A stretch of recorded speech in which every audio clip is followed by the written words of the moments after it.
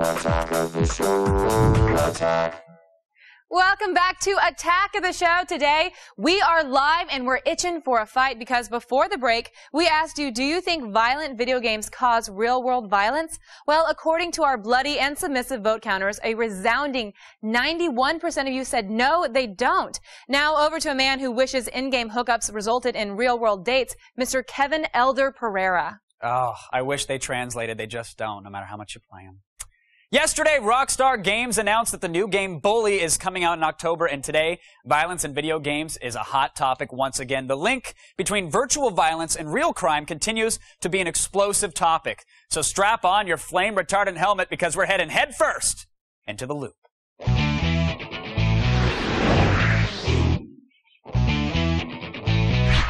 Joining us via satellite to help us make sense of all the violent madness, attorney and conservative activist Jack Thompson is here. Mark Friedler, CEO of leading industry newsletter Game Daily, joins us, and our resident gaming expert and X-Play co-host, Adam Sessler. Gentlemen, welcome to the loop. Mr. Thompson, I'd like to start with you, sir, because you personally led protests against the game Bully, and I'm wondering, do you have something against the game in particular, or do you just not want it to be released altogether?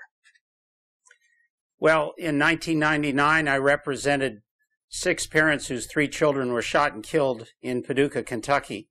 Michael Carneal trained on the game Doomed to do it. A week before Columbine, I predicted Columbine on the Today Show. And every bullying expert who's aware of this game has predicted that this game will lead to real-world violence in schools. The American Psychological Association in August of 2005 issued a blockbuster report which says that there's a direct causal link between interactive gameplay of violent games and real-world increased aggression and violence in adolescents and teenagers. So, you know, your poll of your viewers, who are mostly gamers, is interesting. Of course, but it flies in the face of all the science and all the medicine. True, true. Now, Adam, now that study that Jack is referring to said there was a link. Yeah, there are other studies that came out that said it also shows that, you know, violent people tend to like violent images, which was also represented in that same study. Do you believe that Bully is going to be responsible for an increase in any violent crimes? No, it's on the face of it kind of preposterous. And you know what? It's actually really disturbing and intellectually dishonest and somewhat pernicious to try to say that with all the other ills in the world, you have kids that are getting absolutely poor education in public schools, where they're not getting good medical care given to our healthcare system, and with all, and with the fact that people can't seem to get a decent job. Though, what is causing trouble among America's youth in schools? Oh, it has to be a video game. Anyone of thought should find that insulting at the face of it. So the solution to bad grades is for kids to spend more time playing video games? Is that your answer? We are talking about violence. I believe that there are greater reasons for the social ills of adolescent violence than playing a video game, because I believe that violence was existing prior to the release of even Pong. Mark, what do you think about this? Have video games led to this huge disturbance? Is Bully going to be responsible for violent crime in schools?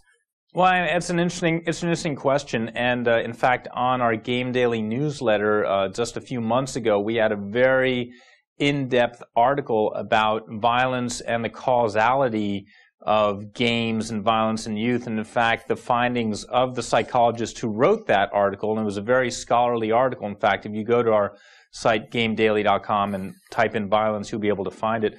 That flies in the face of what Mr. Thompson is saying.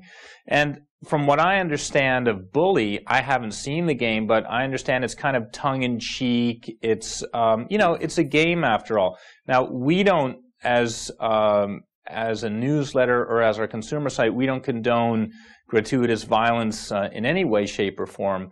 It just happens to be that is one of the expressions, you know, that happens in video games. However, I personally, as a father, am a lot more concerned about the really vile lyrics that I hear in hip-hop music all day long, the stuff I see on TV, even the things I see on cartoons on TV. So I think overt violent images aren't really a positive thing for society, but at the same time, Mark, I want to bring this back to Bully, though, because that's the topic at hand here. And Jack, have you spent any time with Bully? Have you actually seen the game being played at all? No, really, nobody has, except people that Rockstar and Take-Two want to see it. But what I provided on the internet were exclusive screenshots, not the 3 that Rockstar had up for months, showing a dunking of a black student's head in a dirty toilet, body slamming, punching, the descriptions of the game itself, in which you use slingshots to shoot people and bludgeon teachers and students with cricket bats. I mean, this is actually, you know what? Actually, Rockstar's actually come out and said that the hurting of teachers is not something that happens in the game, and then much of the stuff that you're describing, well, even I at one point did believe that might be the subject matter of the game, has been repeatedly denied by Rockstar. I don't understand why you can't even at least give them the benefit of the doubt until the game comes out. Well, let me tell you a couple reasons why we shouldn't give Take-Two the benefit of the doubt. One is, this is the company that said they didn't put the hot coffee sex mod in Grand Theft Auto San Andreas, number one. Number two is, there have been earlier descriptions of the game in which you bludgeon teachers, and they didn't disavow them. Now, there's been a year since I sued retailers, also got the fourth largest school district in the country to pass a resolution condemning the game and its release, and it may in fact be that Take-Two has modified the game because of that pressure. There's a real simple solution here. That is, show me the game. Give me the game, and I'll play it, and I'll let them know whether or not I or anybody else has a problem with it. But what they want to do is waiting to do, Jack. So why don't we just hold off until the game comes out? Because it's going to then be out. They want to keep it under wraps until it's released, and then the horse is out of the barn. But you're speaking of it as if some type of virus that will suddenly infect all of us who have lay hands on, and suddenly we'll just have rampant violence. I think even you would have to acknowledge that that's a rather insane thing to try to claim. Claim what? Well, you're claiming that this game, if we don't stop it before it's released, will cause rampant violence among many teens who actually get their hands on it, especially if it does get the T rating. On the face of it, it just doesn't hold. What you need to do is actually do real research rather than state your position, because it's the American Psychological Association, not Jack Thompson. There are many reports a direct causal link. I want to interrupt here real quick because I want to go to Mark, because you are a parent here. I'm curious, has your child I'm a ever parent too. Okay, well, Jack, for you as well, but to Mark specifically here, has your child ever seen maybe or perhaps heard of another child having his head dunked in a toilet or being punched or kicked? Aren't these images that children may have been exposed to many times before in thousands of other situations? I mean, my two boys punch and kick each other all the time. They've never played video games, so there you have it. And they're 4 and 6. but seriously, I mean, to Mr. Thompson's point, look, gratuitous violence isn't great, but at the same time, we live in still a free country. The First Amendment is still here. Creative expression is protected, and at the end of the day, it's the responsibility of parents to decide what their young kids consume, and it's the responsibility of parents to know how their kids spend their time. So if there's something if there's something that Mr. Thompson finds objectionable, he's in every right to keep his kids or his relatives or whomever he wants away from it. But he's not in his right to tell. Well, it is the issue. Well, I think actually No, I'm sorry it isn't, because let me tell you.